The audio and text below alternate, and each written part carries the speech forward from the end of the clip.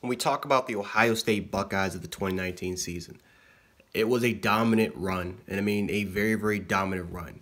You're talking about probably one of the better complete teams, I would say, even in 2019. Of course, LSU had its magical spark, and it's one of the greatest teams of all time with the greatest offensive production that we've ever seen. But Ohio State was a different animal.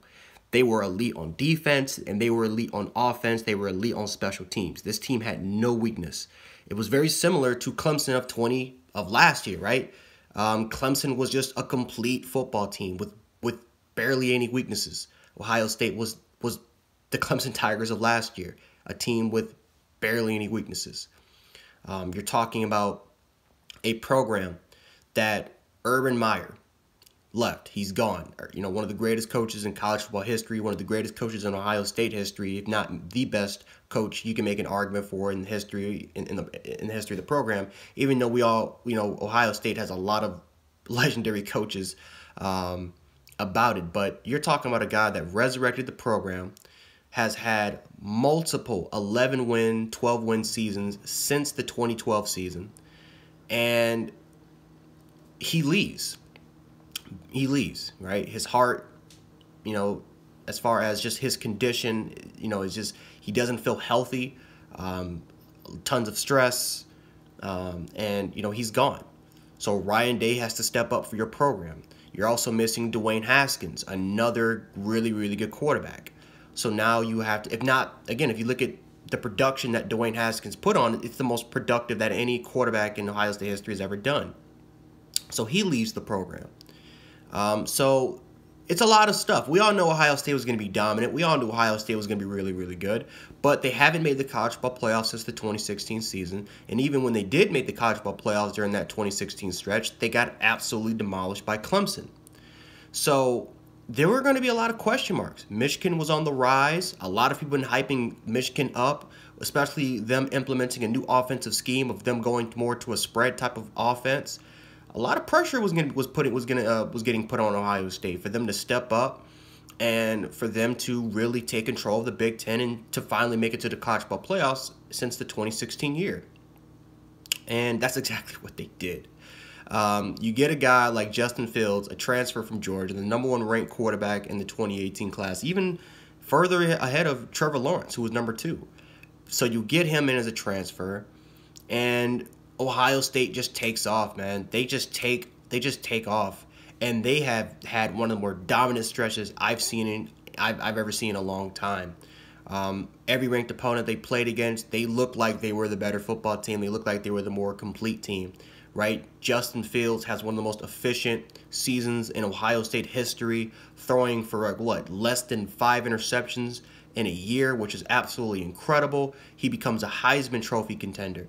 You look at Chase Young, the most dominant, and I mean the most dominant season I have ever seen an Ohio State defensive end just have, or just period.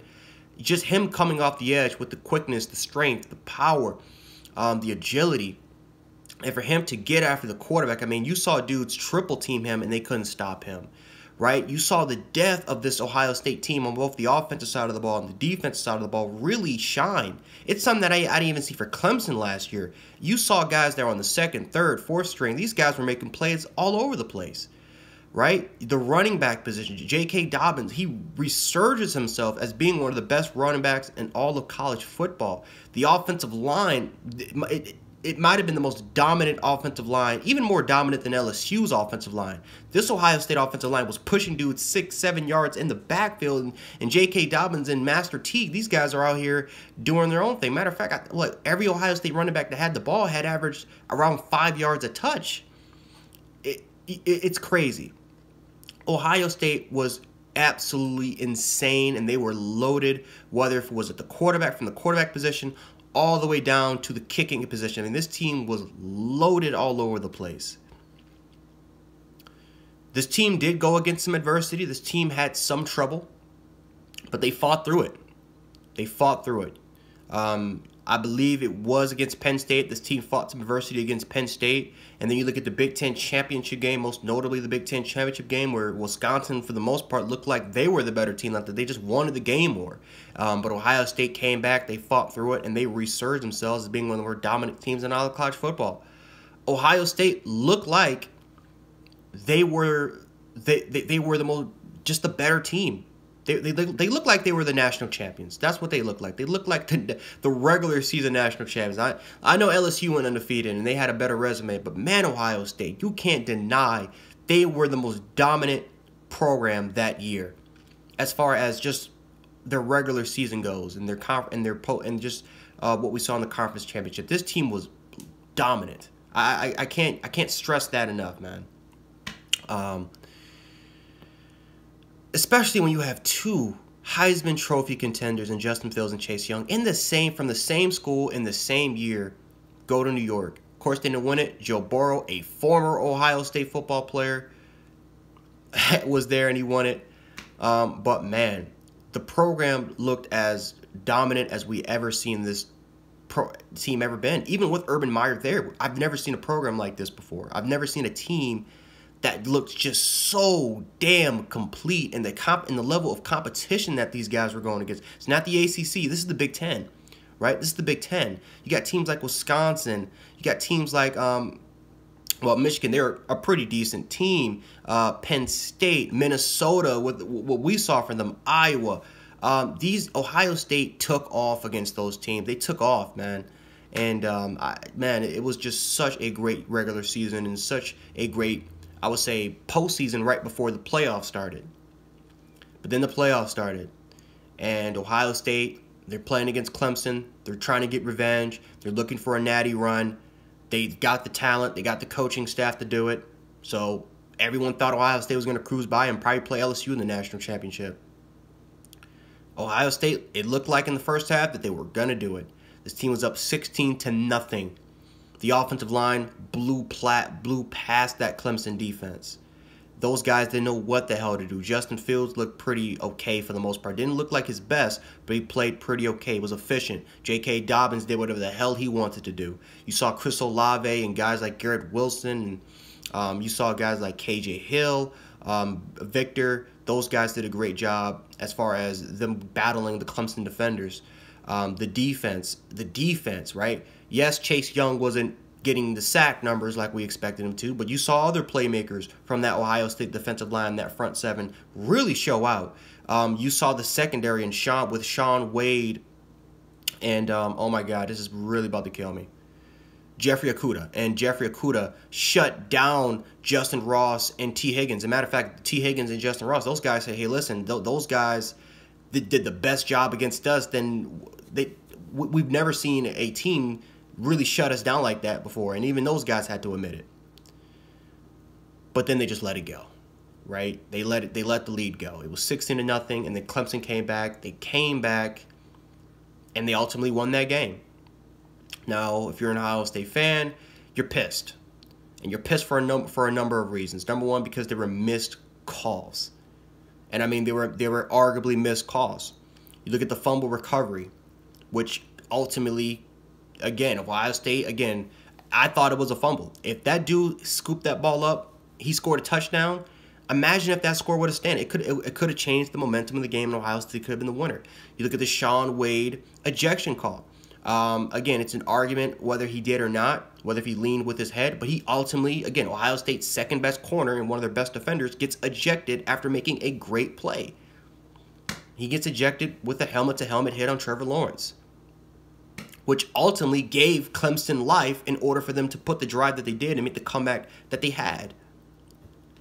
It just sucks, man. They were missed calls in that play, but ultimately Ohio State, they let the game go. There can't be any excuses. They let the game go. And I did think Ohio State was the better team. They were more talented than them. But ultimately, they just let it go. They let it go. And that's their season. A season where a lot of people thought that this could have been the greatest college football team maybe of all time as far as just a talent level, as far as the coaching. Again, it's one of the best stories because of Urban Meyer leaving, and all of a sudden his replacement comes and puts up possibly the greatest season in Ohio State history. You have 2 Heisman Trophy contenders, and it just goes to waste. It goes to waste.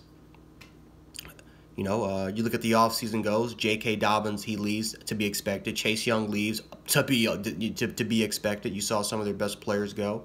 And again, if you're an Ohio State fan, for the entire offseason, you have to live with the fact that, damn, we just let it go.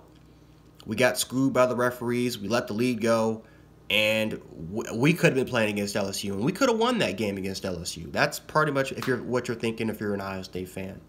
But if you're going into the 2020 season, they bring a lot back. You look at the defensive side of the ball, it's one of the deepest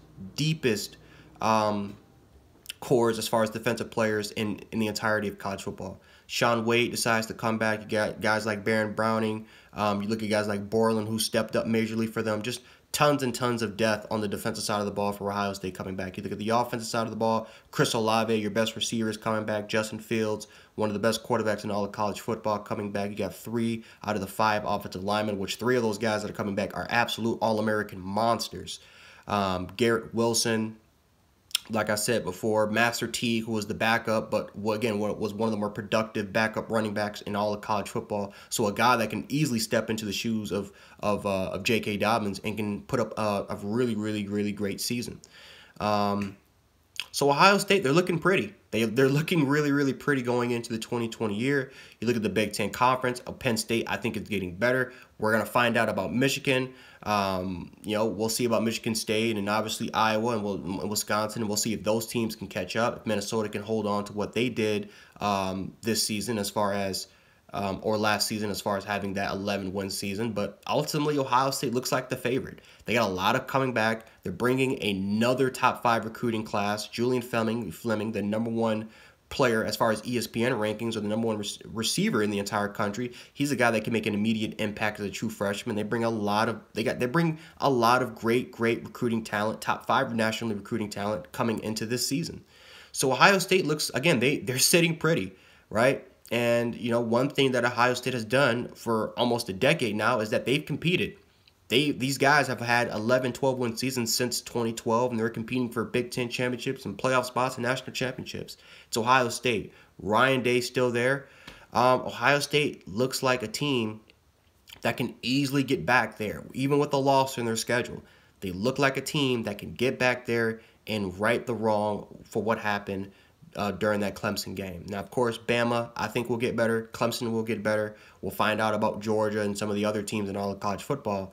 But Ohio State, if you're an Ohio State fan, you got to be excited going into the 2020 season with the stuff that you're bringing in. Ohio State could look like potentially your 2020 national champions. And I think the scary thought is these guys are going to be coming for revenge, especially when most of those players felt like they got screwed by the referees. So you got to be excited if you're an Ohio State fan going into 2020. It should be a good one.